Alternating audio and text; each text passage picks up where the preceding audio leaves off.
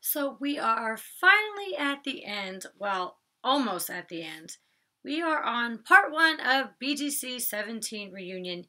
East meets West. And as I said before, I really doubt this is the last Bad Girls Club and the last reunion because once again, they showed it as if it is the end, which I'm going to get to a little bit later because there's something very interesting. I wonder if you guys notice what has changed from an episode two ago.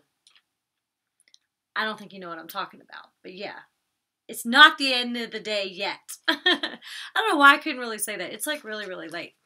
You guys know I have been running around all day. I had class, and actually at last minute class was canceled because my acting coach was on set. What was I going to say? Oh yeah, so while I was getting ready for class, I decided I was going to do a video for you guys, which I posted earlier. And then once it was canceled and I was already getting in my car, I was like, screw it, let me go run my errands. So I got like this really cool, like really big vision board. And I've never had one before, so it's a big dry erase board, and it's different than most. It was $100.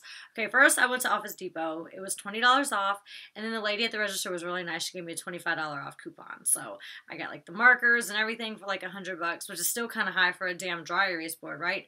But it's really cool because it doesn't look like a white cheap one with like the silver frame around the outside. It's a big glass on top of a whiteboard. So it's like really nice. It's going to look good in my office. So when it is up, I will put it on my Instagram video. Not the video as a post, but the videos as like how they ripped off Snapchat. One of those videos, because that's what I've been doing. If you guys didn't know, I've been doing Instagram videos instead of Snapchat. Because it's like too much. It's like too much social media all at one time. So if you're following me on Snapchat, follow me and watch my Instagram videos at the top because that's where I do them now, basically as Snapchat. Okay, so the reunion starts first with Kiki saying, "This is Kiki, your favorite bad girl." I don't know who gave her that title or why she said that, but yeah. Tanisha, we then see her with her purple hair, and then we see Erica in the dressing room. And I'm looking at Tanisha like, oh my God, her body. I always thought Tanisha was really, really pretty, and she was always beautiful because she had a pretty face, and she had a great personality and great energy and spirit. So now that her body is the way it is, I'm like, oh my God, Tanisha is so hot. Like, she's always been gorgeous to me, but now she's even, like, more attractive. So you guys know I always flirt with Tanisha at like all the reunions or anytime I've seen her. So yeah, she looks really, really good. I can't get over how good she looks. Like, I wonder what size she wears and how much she weighs because she looks really, really small. It's crazy. It's so crazy. But good for her for being all healthy and stuff. If she is healthy, I don't know if she's like starving herself to death, or I would hope that she's eating healthy and working out, but she looks really, really good. Okay, so in the dressing room, Kiki cheers to being the turn-up queens, and it, of course, is Fran, Bree, Kiki, and Sayora.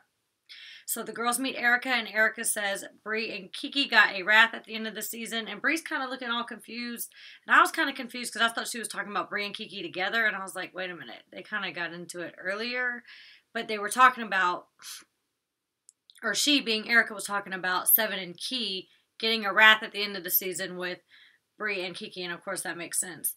Kiki says she's been working on her balance, so she's not just going to fall over when they start to fight. And apparently, after the show had aired or something before the reunion, Susan, who's never met Bree, was talking crap. I don't know. I think that's what Haley or somebody did on my season. Like, girl, I don't even know you. Like, who are you? Like, what are you talking about? I was there before you. Like, what? So Bree says she went to work, she had a good night, she came home, she counted her money, and she woke up to a tweet from Susan, who she never met, talking shit.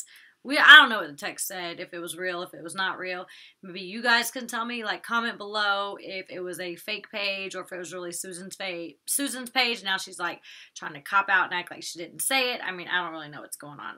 You know, I don't pay attention to all that drama. I just, like, base my opinion on what happens on the show and what Oxygen shows, the edited version. So, I don't know about none about that Twitter stuff and who posted what or whatever else. Like, I really have no clue. But I did see one thing that BGCT posted. What did they say? it was like something with Winter coming for Bree saying Brie wanted to look like her or something. I don't know. I just like I came across it. I don't know how because I do follow the BGCT page, and I was like, what are they even talking about? These girls be having they be just trying to find some drama. Like it's crazy. I don't know, but these eyebrows look good today. They look really good with this hair color.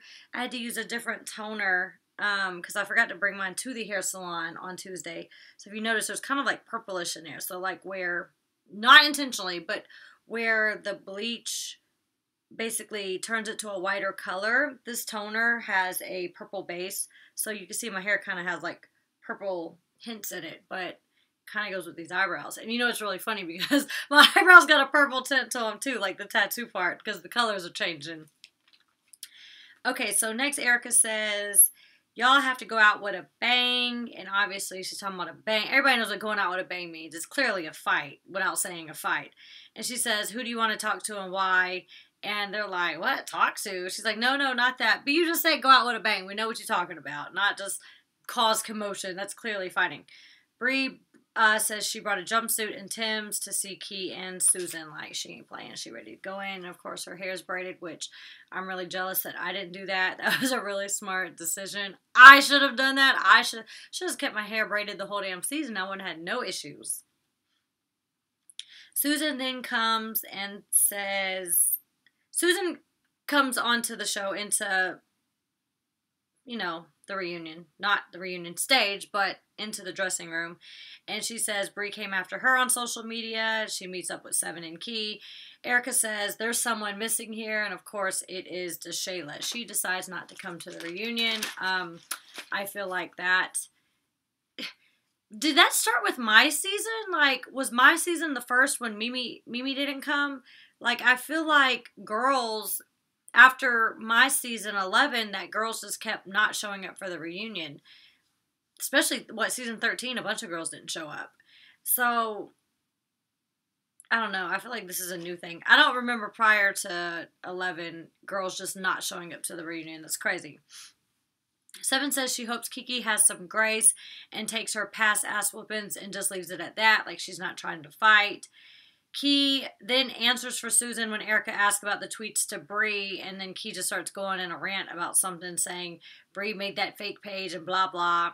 I don't think Brie would make that fake page. I don't know. That was really weird. I don't think so.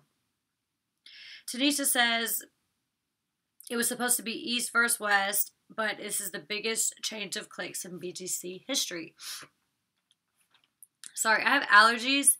I did not take allergy medicine today. I haven't been taking it. I don't like taking medicine all the damn time. So that's why. I don't feel like I sound crazy, but like every once in a while I can feel like congestion in my throat. So they always say that, the biggest in BGC history, because it's supposed to get you hyped up for the show. This is the craziest reunion in BGC history. And I think Tanisha even mentions later on, like, this is the biggest flip-flop in BGC history. I mean, maybe it is. I gotta think back. Maybe it is. Definitely the biggest flip-flop with DeShayla. But what was the last thing I said? The biggest change of cliques. I don't know if I would say that. Well, I mean, I guess because it's like they had preordained cliques before coming on the show. East Coast versus West Coast. So, of course, they did get mixed up. And basically, the first girls to come out are the originals who made it to the end, which, of course, are Fran, Kiki, and Sayora. Tanisha tells Fran, you're my favorite white girl. And I'm pretty sure they edited out of this season. Or Tanisha was trying to make her feel better about herself by just saying favorite white girl. Not necessarily like, you know what I mean? But clearly it's for just BGC 17 because I'm the favorite. And I am going to ask her about it. I haven't yet. I'm going to ask her. She calls Fran the Rockstar Barbie. She said, how hard was it to make it to the end? And, of course, Fran said she wanted to quit earlier. And Tanisha jokes, like, you had to call your mama. Her and her mom are really close. My mom and I are really, really close as well. I called her a lot on the show, too. It wasn't like, Mom, I don't know what to do. Help me. That's kind of what I did with Cal. I'm like, Cal Bear, they locked me in the phone room and she's my roommate. What do I do? And of course, I just kicked the damn phone room open. So I guess Cal Bear was the one I called, and she called her mama. Okay, Tanisha then says the most epic friendship is Ebony and Ivory, which of course is Fran and Kiki. At the beginning of the season, I really didn't see that coming. I really thought Kiki and Key were going to stay friends, so that was definitely a shock. Tanisha then says she's shocked that Sayora is sitting next to Kiki, and she asks Sayora to stand up to see her outfit, and she's showing us her outfit. It kind of gave me flashbacks, and I always be trying to show off my outfit, but I put a lot of time, work, and effort into my outfits for these reunions. Like, everything is custom, and I put a lot of time and thought into the reunion outfits, so of course I'm going to show them off. Tanisha says, the fans want to know, this is no shade, but is your body real? She says she got her titties done, and she got a fat transfer after gaining weight on the show. And I'm sitting here thinking, I wonder if she went to Dr. Miami, because that seems like the new thing to do is go to Dr. Miami, who is really crazy, by the way. I don't know if you ever watched his Snapchats, but he's like all over the place, like playing Fetty Wap and doing all kinds of crazy stuff and singing and wearing crowns and shit, like rolling on skateboards through the damn plastic surgery center. I don't know if he's really all that great. I mean, his work seems to be fine on Snapchat. I don't really be watching it too much, but because it's like gross. It's like cutting a bunch of people open and blood and knives and stuff. So I've seen a couple of his Snapchats, and he literally is all over the place. That man's crazy. I think he's getting his own show. I feel like I saw that on E, so maybe I'll watch that, because I do like watching reality shows. But yeah, he is off the chain. Okay, Kiki says she's going to share some tea, and of course Tanisha's all excited, like, what's she going to tell us? And she says Shay reached out to her, and she said basically, thanks for talking to me, the other girls haven't been. And then apparently right after, she tweeted the Fab Four talking about Seven, Key, and Susan. Tanisha says she flip-flopped back. Clearly she don't know what she want to do. And then, this is what I was going to say at the beginning of this video. I want to give a shout out to Oxygen, because last week when they were doing the end of the day video, I was kind of like telling you guys, like, I know where that came from. And I was like, well, how are they going to show Julie's little clip first? Because, for one, I'm the one that brought that to the attention and whatever else, right? So I don't know if you guys noticed when they did the at the end of the day video this time, they actually put me first. So they cut Julie's clip. I don't think they even put Julie's at the end or in the middle. I think they just cut it completely, but I was really happy about that. I'm like, oh, they put me first. So they did. You see it? It went from some like weird commercial. What was at the beginning of this video? A commercial for, what is this? Huffy, 125 years. We make it fun. I wonder if that's a Huffy bike. I don't know. Is that a Huffy bike? I had a Huffy bike when I was in, like, elementary school. So this is really funny because, like, my dad basically raised us as boys. Pretty much all me and my sisters. And, like, say, for instance, when I got a tricycle when I was really, really young for Christmas, I had a Teenage Mutant Ninja Turtle one, and my older sister had a Ghostbuster one, both boy tricycles. And then when he got us both Huffy bikes, I believe mine was blue. I don't know why, I can't remember. I just know I had a boy bike when he gave me a bike. He really wanted us to be boys. But that's why I grew up as a tomboy. It may not look like it, but like I used to be playing outside barefoot, playing in the dirt, like playing with animals. We had chickens. We had all kinds of animals, like randomly. We had horses for a little bit. Not horses. I must be sleepy. So yeah, he like raised us as boys. Where did this even come from? At the end of the day, I have no clue why I said that. I don't know, but shout out to Oxygen for putting my video clip first at the end of the day. I love you guys. That was really sweet. That's funny. That made me smile. And thank you. Okay, so Tanisha calls DeShayla, and she answers. First ring.